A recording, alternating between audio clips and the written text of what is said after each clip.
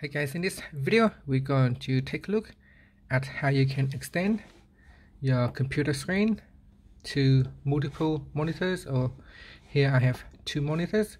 So it's very easy to do this on Windows 10 computer. So first you want to go back to your desktop and right click on the desktop with your mouse, and here you can see at the moment I have a duplicate display. So I wanted to extend from this display to this one instead. So in the pop-up menu you want to click on display settings. In display settings you want to scroll down to where it says multiple displays and click on the drop down. In here click on extend these displays.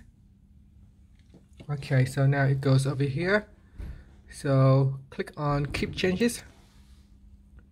Okay, now you can see my display has been extended from monitor 1 to monitor number 2. Here you can see it is now extended, and if I go up to the top I can click on identified, and you can see it's identified this one as number 1, this is at number 2. I can click on the detect button. So I didn't detect any other display. These are the only two that I can identify. And if you need to rearrange the display so that it displayed in the correct side, you can simply just drag this button here to the right side and let go, or you can move it up or down depending on how you rearrange your display. So you can see this is number 2 and this is number 1. Obviously this is not correct. So if we click on applied, you can see that this is not correct.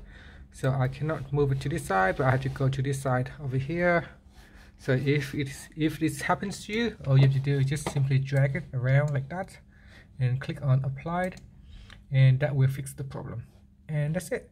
That's how you can extend your computer screen to 2 monitors. And that's it. Thank you for watching this video. Please subscribe to my channel for more videos.